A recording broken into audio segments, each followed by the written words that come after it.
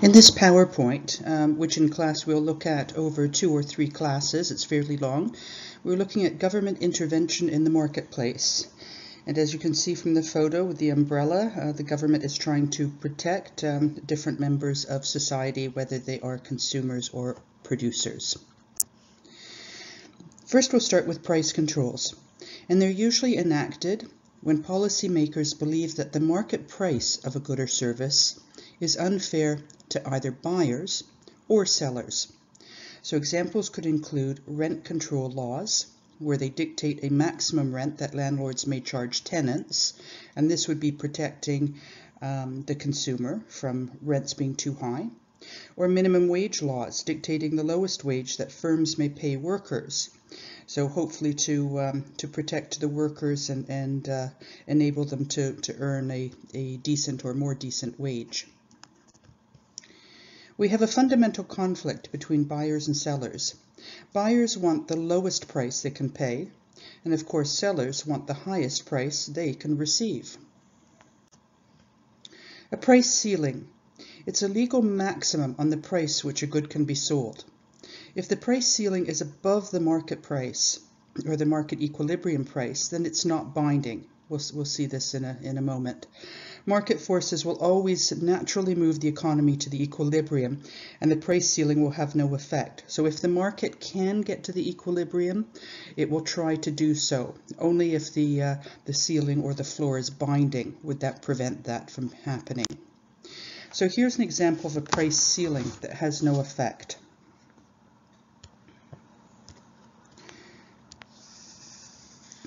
So if we put up here the price ceiling.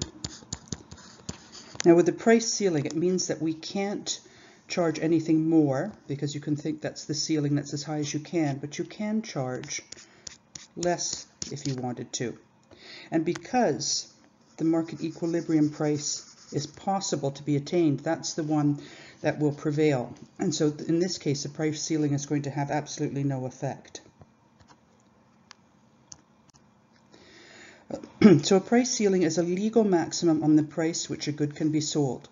If the price ceiling is below the equilibrium price, the ceiling is a binding constraint on the market. And we'll see this in a moment.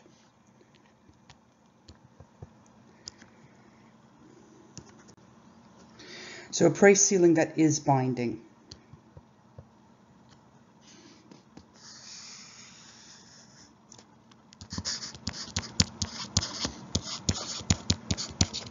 So once again, the price ceiling is the maximum. We could charge less if we wanted to, but there really would be no reason to.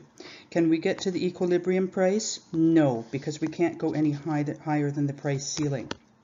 So with the price at the price ceiling, we want to see where it intersects the supply and demand curve. So here it is intersecting the supply curve. I'm going to bring this down and call this QS. Here it is intersecting the demand curve. Bring this down and call it QD. Because we have a greater quantity demanded than we have quantity supplied, we have a shortage.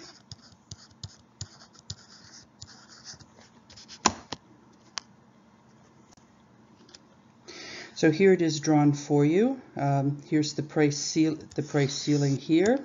We cannot get to the equilibrium because we can't go any higher than the price ceiling. And here is the shortage. A price floor. A price floor is a legal minimum that the price can be sold. And we will return to this concept later in the slides. So for a price floor to be binding, it would need to be up here. With a price floor, we can charge more, but we can't go below the floor, so we cannot get to the equilibrium. Again, we're going to look at where it intersects supply and demand. Don't memorize this, just in terms of whether it creates a shortage or surplus. Just quickly sketch what's happening and figure out what's happening. So here it's intersecting the demand curve, so this must be QD. Here the price is intersecting the supply curve, so this must be QS. We have more supplied than demanded, so we must have a surplus. but we will talk about this further later on in the presentation. So this is going to be really a rather ridiculous example, but it will help to prove the point of what's happening with a price ceiling. So think that there's a price ceiling on toilet paper. So suppose that legislation was passed that placed a 10% price ceiling on each roll of toilet paper. And note, this price is approximately 80% below the fair market price. What can we learn from this? Will there be more or less toilet paper for sale?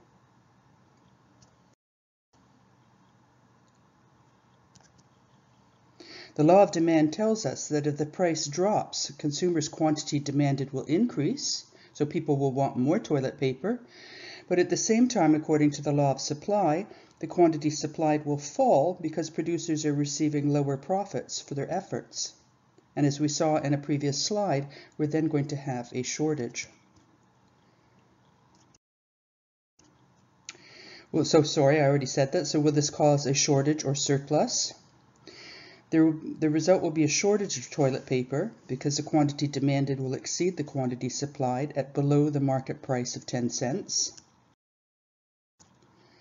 Will the size of a typical roll increase or decrease? Producers can maintain their profits by reducing the size of each roll they produce. Will the quality rise or fall? Producers can also lower the quality of their product by using cheaper ingredients and giving up production of fancier varieties. Are there other ways for firms to avoid the law? Firms will try to relabel their product to get around the price ceiling. So we could see here it could almost be used as a decorative or almost wedding-like display. Perhaps they would relabel it as something that you can remove makeup with, or anything other than labeling it as toilet paper to try and get around this law. Will the opportunity cost of finding toilet paper rise or fall? And we can see in the lower right-hand corner, tremendous lineup. This is probably from the Depression, but in a silly example like this, perhaps they're waiting to buy toilet paper. So rolls of toilet paper will become harder to find, smaller, and generally of lower quality. However, there's more to consider. What happens to the opportunity cost of finding toilet paper? Since toilet paper is hard to find, people who want toilet paper will have to wait in line to try and get it. Would you buy illegally produced toilet paper? Informal markets will develop to help supply meet demand.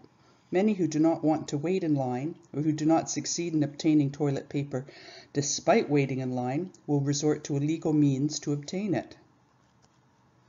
Sellers will go underground, charge higher prices, and deliver customers the toilet paper they want without all the hassle, much like alcoholic beverages under Prohibition in the 1920s. Who are the winners and losers? Winners are producers in the informal market, consumers with good connections and enough income to afford normal toilet paper, and losers are domestic producers and consumers. So what mechanisms might exist for rationing goods when a shortage exists? Long lines, which is inefficient. Sellers might ration goods according to their personal biases. We could have discrimination. It could also be inefficient because it does not go to the buyer who values it most and is potentially unfair. Free markets, we know, ration goods with prices.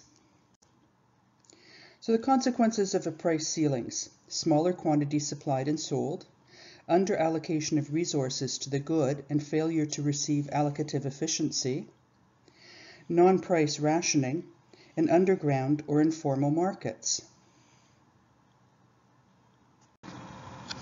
Why might policymakers want to adopt rent control for a city? Rent controls impose a maximum price for rents and are a form of price ceilings. Now, I'm not sure with doing a PowerPoint mix if you're going to be able to see the next video, But if you can, please watch that, because that raises a number of important issues for rent control. And then we'll resume with the voiceover. Hello, Manhattan Apartments. I have called every realtor in the entire city. Everything else that I saw was horrible. It doesn't even have a sink. Finding a place to live is always tense, but in many places, politicians have done something that makes it tougher. Normally, when you rent an apartment or house, it costs what it costs because of simple supply and demand. When demand is high, investors see a chance to make a profit. They build more housing. Then supply increases, runs ahead of demand, and prices come back down. The result is affordable housing. That's how it usually works. But in some 200 American cities, politicians, to protect poor people, passed laws that control rents, limit increases. But it so often happens, laws that try to protect us from cruelties of the market have unintended side effects. Look at what's happened here in the city where I live. This is some of New York's most valuable real estate. Does this look like an area that needs to be protected from market cruelties? If you could find a Fifth Avenue apartment on a floor this high with this spectacular view, the rent would be more than $10,000 a month. Alistair Cook has this view. Remember him from Masterpiece Theater? Good evening. I'm Alistair Cook. Cook lives at a large apartment on the top floor of this building. But he doesn't pay the $10,000 a month you'd have to pay. He pays less than a fifth that. Wouldn't you like to pay less than a fifth of your rent or your mortgage? Cook pays less because he scored. He was lucky enough to live in this fashionable building at a time when politicians, to help poor people, regulated the rents. I think he's a thief. Economist Walter Williams. A thief? Yes, he's using government to take what belongs to one person and give it to him. That is, if there were no rent control, he would have to pay the market price. But he's not paying the market price. But he's not breaking any laws. But laws don't establish morality. Now, Cook didn't ask for any special breaks. The system just gives it. Remember the Mayflower Madam? Sidney Biddle Barrows made lots of money running a brothel. She pays about half what you'd have to pay for her apartment. Lots of politicians, rich businessmen, and celebrities benefit from rent controls meant for the poor. We usually only find out about them after they've been exposed. Supermodel Kim Alexis lived under rent protection. So did singer Carly Simon and fashion designer Arnold Scazi. When he put his apartment in Architectural Digest, he didn't mention he was getting a rent break meant for the needy. We've been trying for weeks to get inside a wealthy person's rent-controlled apartment with our cameras, but it's virtually impossible. People just laughed and said, no way. But we can show you Mia Farrow's old rent-controlled apartment because Woody Allen shot the movie Hannah and Her Sisters here. The rent, a third of what you and I would have to pay on the open market.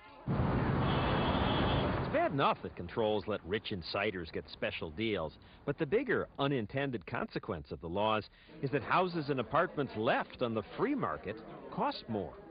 Newcomers pay inflated rents because cities with rent control tend to have less housing.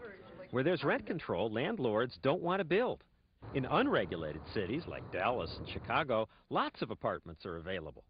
But in rent-controlled cities like New York, you may have to bribe someone to get an apartment. You can pay brokers under the table sometimes, which helps. But we would never do that. I would never do that. Finally, the most destructive unintended consequence of rent controls is that some landlords say, if I can't raise the rent, I won't make repairs. And they don't. Short of aerial bombardment, the best way to destroy a city is through rent controls. Rent control is a big reason many landlords abandon their buildings, just walk away from their investment. You see acres of it here in New York. All this has led some opinion makers to have doubts and led some politicians to question the wisdom of what they had done. 2 years ago, Massachusetts decided to end rent control. People are building housing now in Boston for the first time in 20 years.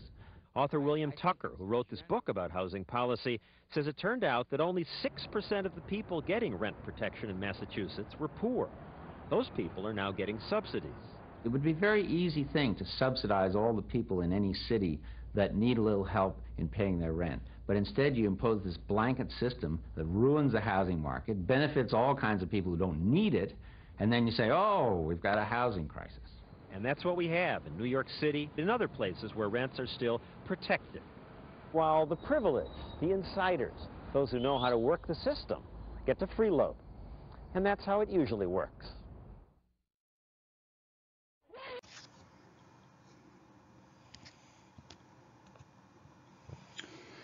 Case study, rent control in the short run and in the long run. The short run supply and demand for housing are relatively inelastic. Two reasons for this. Landlords have a fixed number of apartments to rent, and two, people take time to adjust their housing arrangements. The impact of rent control in the short run. So we see that supply is perfectly inelastic. There's only so many units available for rent. We have a demand curve that isn't terribly steep, and we see that this is QS and this is QD at the price ceiling price. And so we have demand exceeding, the quantity demanded exceeding quantity supplied, and so we have a shortage of rental units. With a price ceiling, the resulting effect is a shortage. Because demand and supply are relatively inelastic, the shortage is relatively small in the short run. The primary effect in the short run is to reduce rents. But impact of rent control in the long run, where supply and demand become more elastic.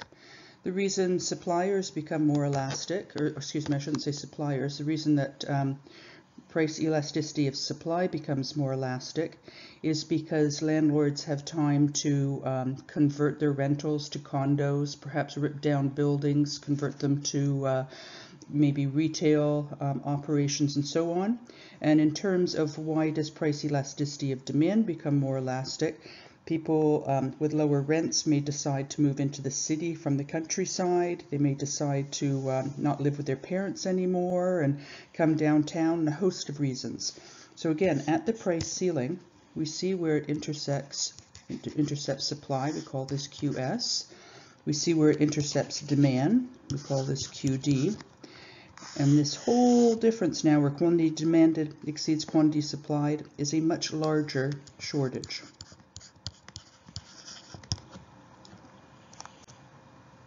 So a long-run response to rent control.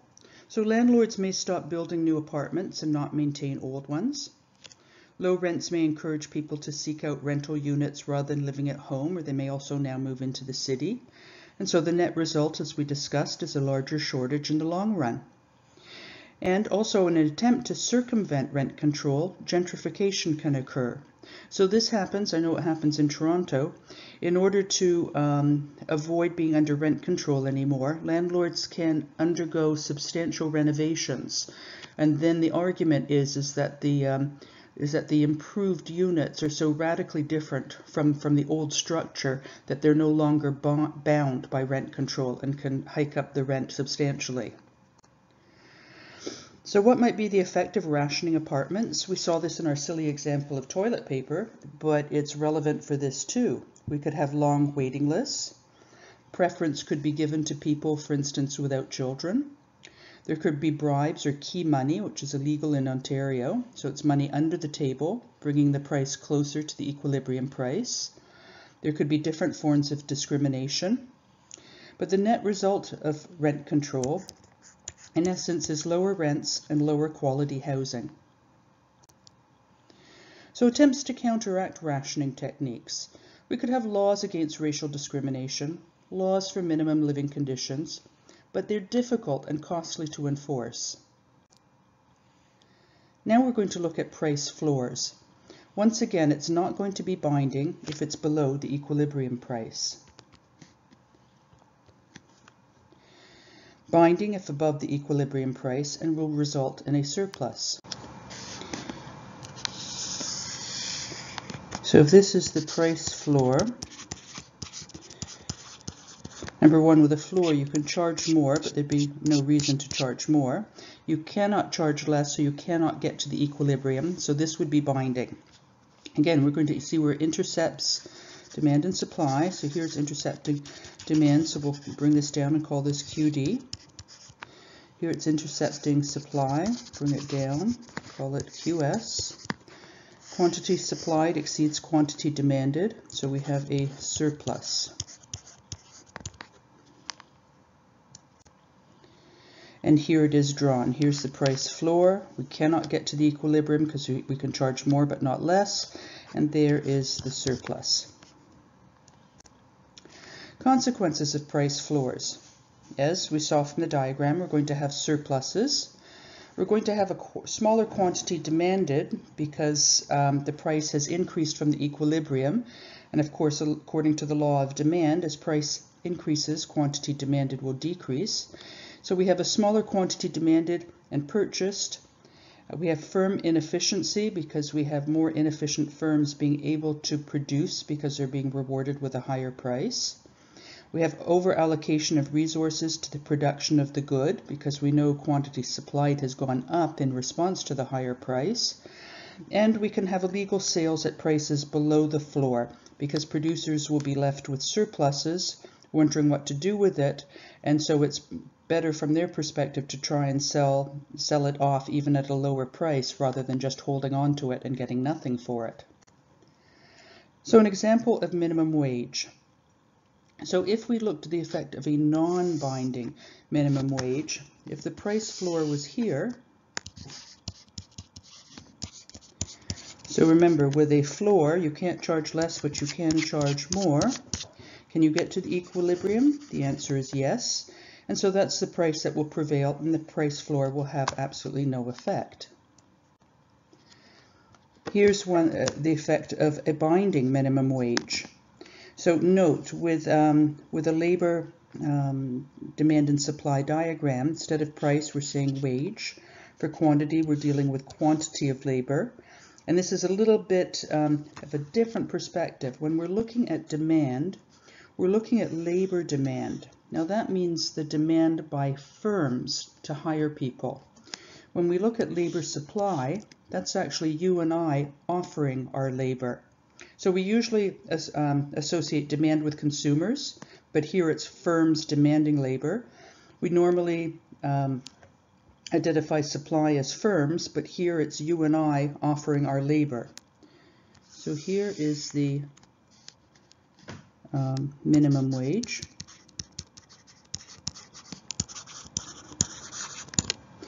So we cannot charge less, so we cannot get to the equilibrium. Let's look at what's going on here. This is intersecting with demand, so this is quantity demanded for labor.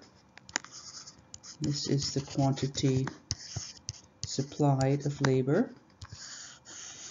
So we have, as we know, is a surplus, but in this we could either identify this below or above up here. A surplus of labor we're going to call in this market unemployment.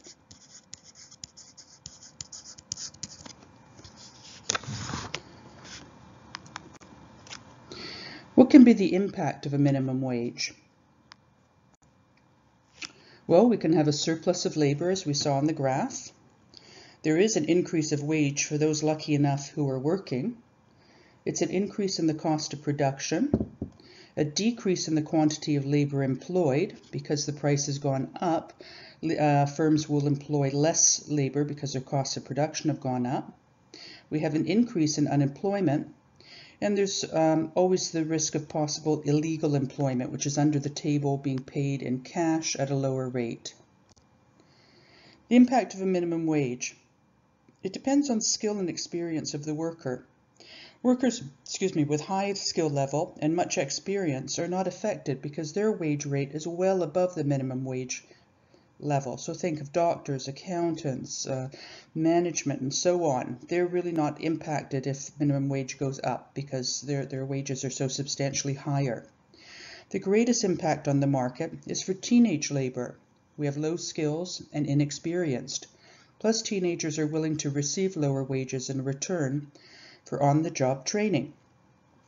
So minimum wage legislation tends to increase the number of teenagers who work or who want to work. So the teenagers see the larger wage and they say, well, I'm very interested in that and I'd like to try and get into the employment market if I could. So now we're going to look at price floors to support farmers' incomes. One way that governments support farmers' incomes is by setting price floors for certain key agricultural products. It may also be known as a buffer stock.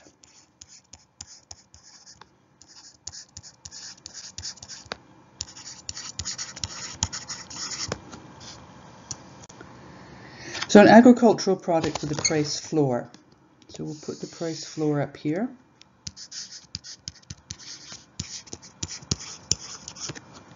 Again, this is QD. This is QS.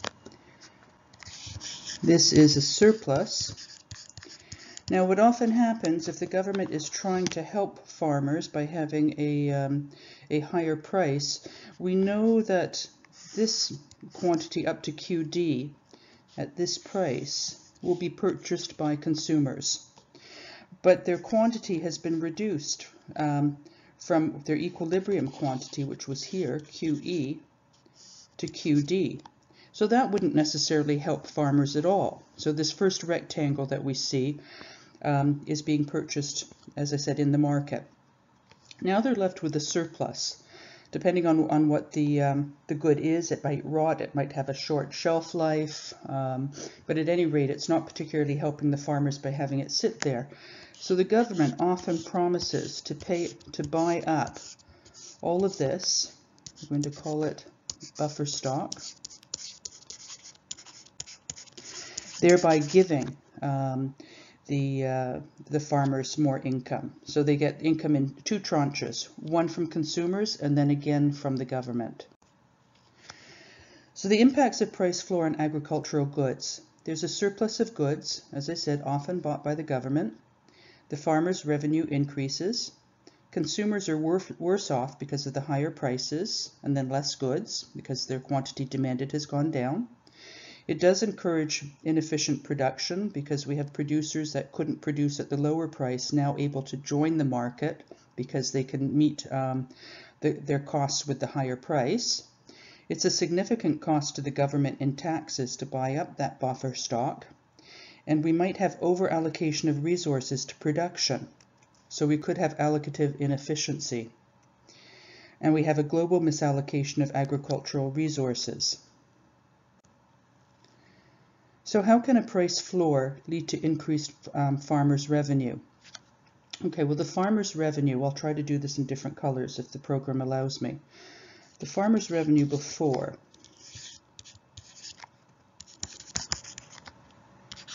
is this.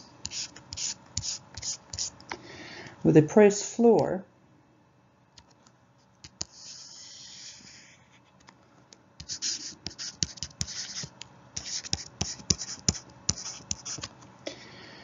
we have, once again, this will be QD, this will be QS, this will be the surplus,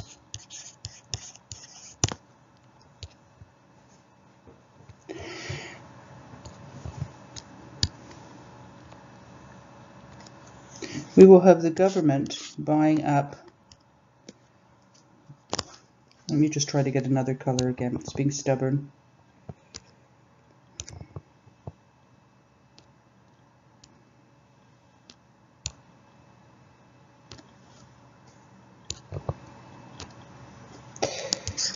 Government buying up all of this, plus we'll have the consumers buying up all of this.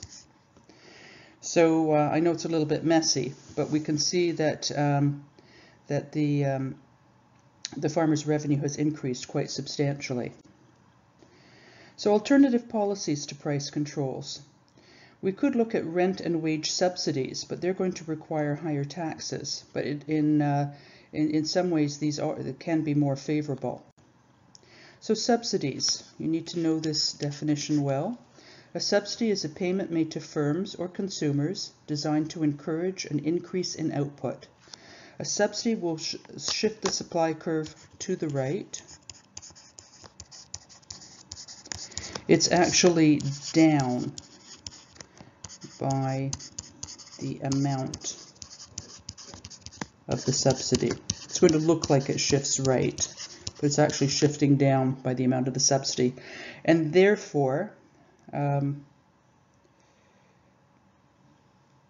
lowers the equilibrium price in a market. A subsidy to firms is intended to lower the costs of production. So let's look at an example of a subsidy given to cotton producers. Again, I'll try to change the color of the ink. Just give me a minute.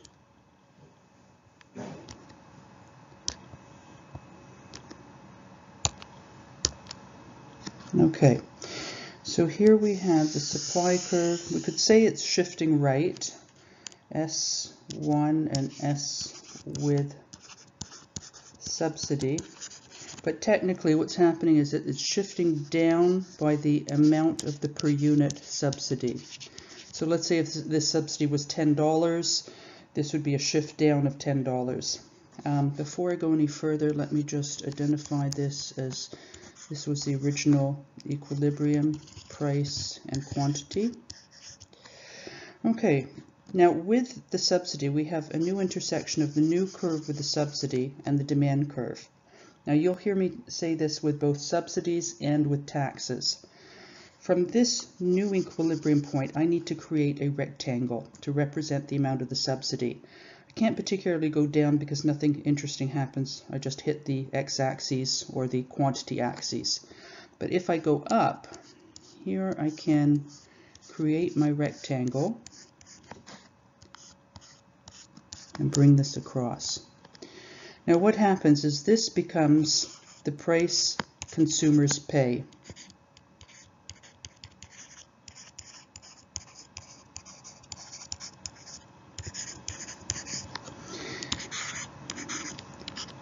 This becomes the overall price that producers receive.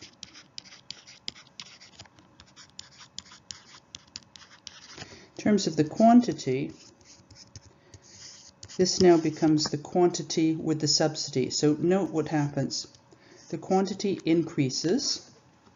Consumers from the equilibrium price get to pay less, but the producers, compared to the old equilibrium price, receive more. Now how can that be? What ends up happening is that we know that this is the amount of the subsidy. It's parallel to this line here. This is the amount that we're selling. So all of this becomes the total subsidy.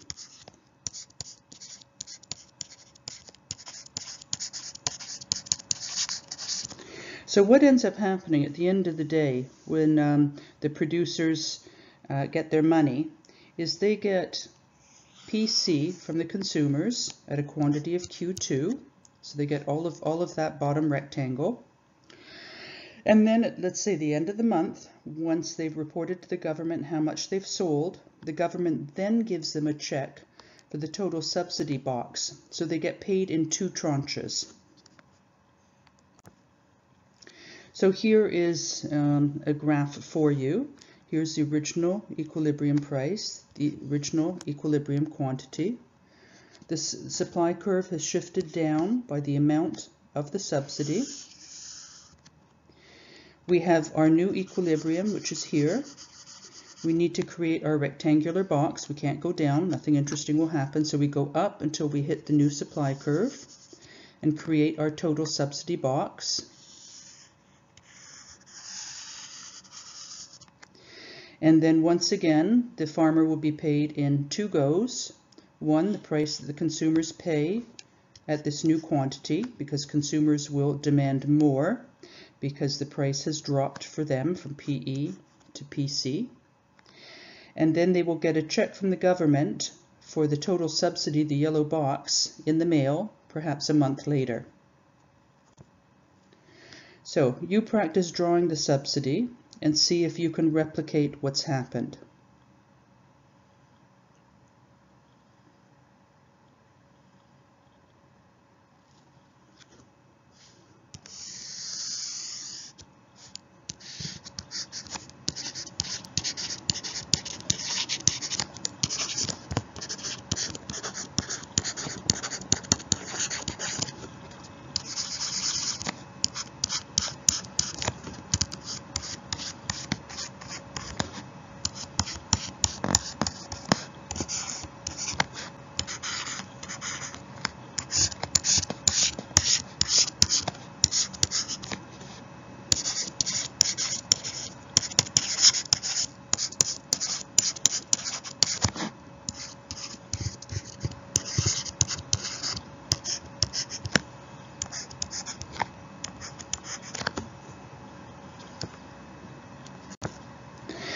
The effects of a subsidy. So for consumers, we know that price went down.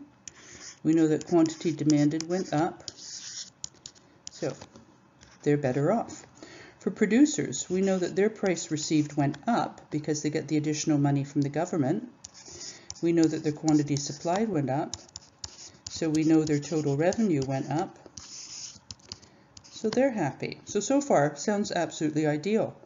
But for the government and taxpayer, they have to pay for the subsidy.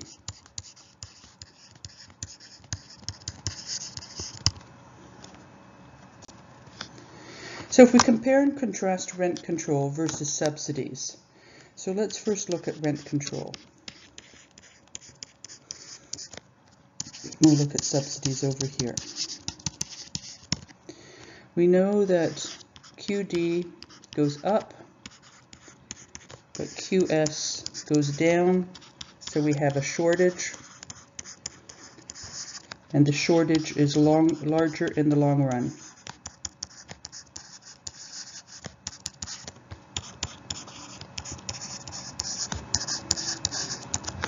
So rent control can be great if you're one of those lucky people who manage to get the rent control units at the lower rent, but we're going to have all those people who are without rental units. We also know that there's going to be a problem with maintenance might go down. The problem of long lines. We might have discrimination, etc. So all sorts of problems. With subsidies, we know that QD goes up and QS goes up, so there are more units. We know, oh, and I'm sorry, with rent control, I forgot to mention that yes, indeed, price does go down. Price does go down, but so we have more units available. But the downside, of course, is the fact that the taxpayer and government must pay for the subsidy.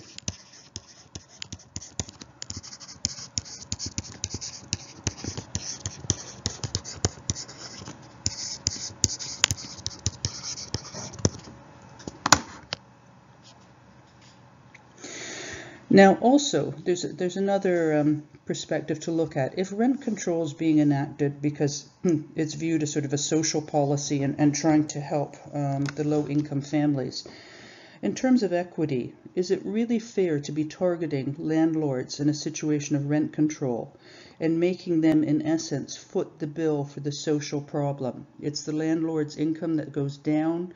Landlords often end up exiting the industry, so they've lost their livelihood. Their revenue has gone down. Is that really particularly equitable to target one segment of society to try and fix the social issue? So at least, something to think about.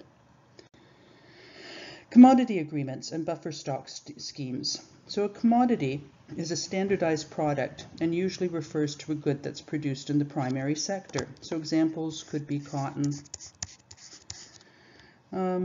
could be copper, coffee, etc. Commodity agreements are agreements that are attempting to increase or stabilize global price of commodities. So I've already made reference to buffer stock schemes, where they're a special type of commodity agreement intended to limit price fluctuations. So examples for cocoa, coffee, rubber, and sugar. And another type of commodity agreement involves setting export quotas, which attempt to limit the quantity of exports and therefore increase price. So examples could be sugar and coffee. So what happens to price when there's a really good growing season? Okay, so we know, and we also know that demand and supply for commodities tends to be inelastic. So we're going to have the supply curve increase to S2. We're going to have, this is PE, this is QE. So this becomes Q2 and P2. If you can compare and contrast the two revenue boxes of before and after, I would show you with color, but unfortunately the program doesn't let me switch back and forth fast enough. We're going to see that total revenue, it goes down, but we're asked to focus on price. We can see that the price has quite a big change compared to the change in quantity. So price fluctuates a lot.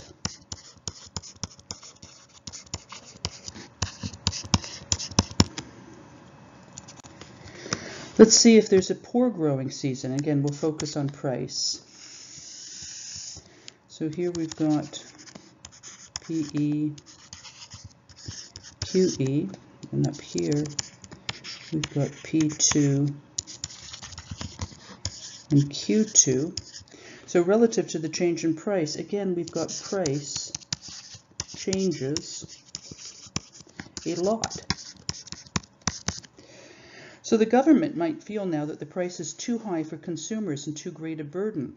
And in the previous slide, when we had a good growing season and price went down, government might feel that the price is too low for the farmers to be able to have a decent standard of living.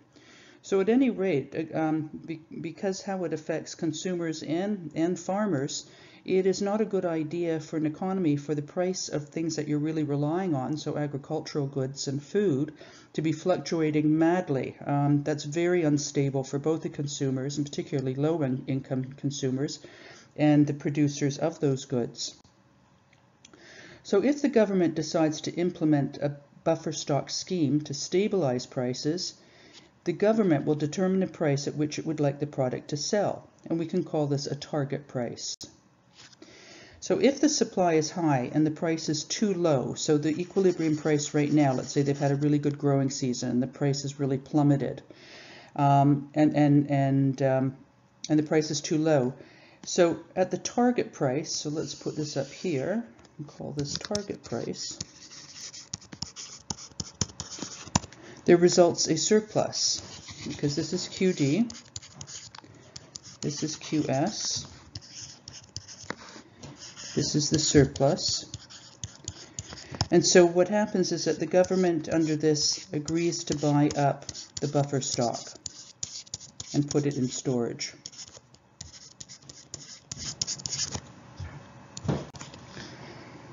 When the supply is low, and we know the prices have then gone up considerably, and prices are high, then the target price might be down here below the equilibrium.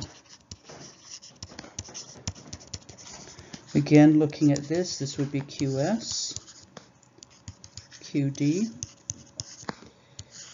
and we have a shortage. So in order to deal with this shortage, the authorities now sell this quantity from their buffer stocks that they have kept in storage, and this keeps the price from rising due to the shortage. But the problems with buffer stocks, there's a high cost of storage, there can be underfunding of the schemes, you have to be able to predict future prices, there's a need to balance surpluses with shortages over several years, which may not match each other. You might run out of stocks during times of rising prices. And there's an overall inability to address the problem of declining prices over the long run. So just lastly, let's look at the incidence of subsidies on consumers and producers. And we're going to look at when demand, in this case, is more inelastic. So see, the demand curve is quite steep, and the supply curve is relatively flatter. So we're going to, again, shift S to S with subsidy. Let's put this S up here. S with subsidy. Just like before, we look at where the new supply curve meets the old demand curve, and we want to create that rectangular box. This is PE. This should be down here. This is the price that producers receive. This is the price that consumers pay. So who has the biggest benefit? Well, we can see that consumers really had quite a reduced price compared to the tiny increase in price that the producers receive. So consumers benefited more. or benefited the most. So we had demand being inelastic, affecting the consumers the most. Let's look at supply being inelastic. So it's relatively steep, demand is relatively flat. Again, let's put the subsidy on, so S with subsidy. Let's look at the new point of intersection. Create our rectangular box. We can't go down, so we're going to go up. Bring it across. Bring it across. This is the price consumers pay, the price producers receive, and we can see that now it's the producers have the greatest benefit.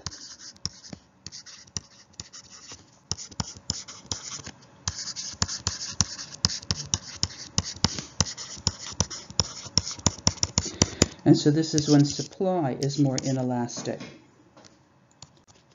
So conclusion, the more inelastic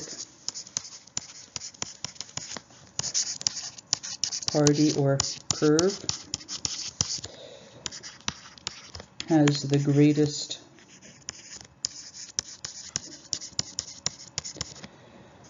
benefit. And while we haven't done this with taxation yet, what we will see is that we'll just put it in generic terms because one's a benefit for subsidies and the other one is something that's not desirable when it's taxes. So we're going to say the more inelastic party